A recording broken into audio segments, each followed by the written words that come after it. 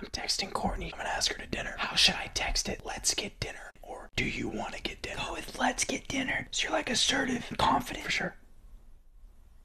Actually, no, now you sound a little aggressive. Because you don't want to be the guy that's like, let's get dinner. Like you're some sort of caveman. You're supposed to ask her to dinner, not tell her to dinner. Just say, do you want to get dinner? Perfect. Actually, wait, now you sound kind of like a pussy. This is tough. The last thing you want to be is like the overly masculine guy, like, let's get dinner.